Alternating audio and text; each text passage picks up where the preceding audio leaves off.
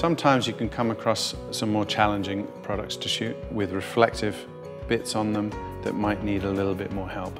So I'm going to give you a few tips on how to help in those areas. As you can see, there's a lot of work to be done in these shiny areas and the shoe is really not looking its best. So what can we do?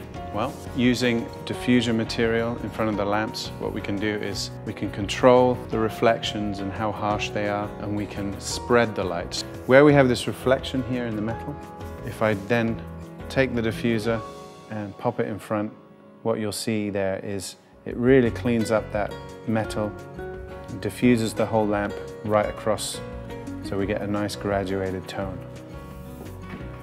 So there we go, without and with. We also have these highlights here that we want to deal with. They're a little bit hard.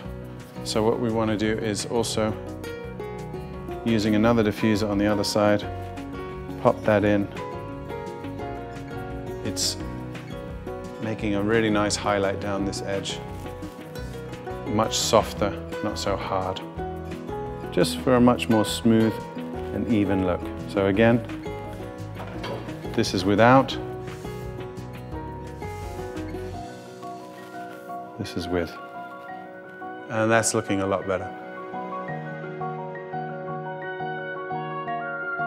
We can also use white material to reflect into things like metal to really bring a natural tone back into them.